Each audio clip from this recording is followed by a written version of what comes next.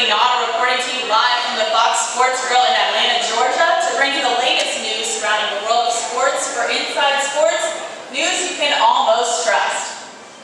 In baseball news today, Barry Bonds' head grew another 1/10 of an inch, while another part of his anatomy shrunk a 1/4 of an inch and continues on a downward spiral.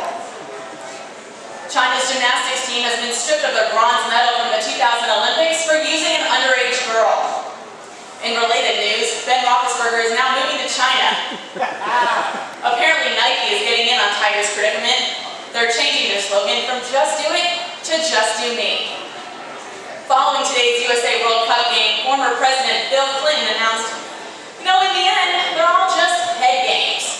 Well, sir, in that case, good thing they had your support. No wonder Landon Donovan looks so relaxed out there. This past week, several jewelry stores have declared bankruptcy. They're ordering President Obama to jump on this crisis right away and fix it by ordering Kobe Bryant to cheat on his wife Vanessa again. Former NFL great Lawrence Taylor is in the news for statutory rape. Apparently he met this girl through a friend, Ben Roethlisberger.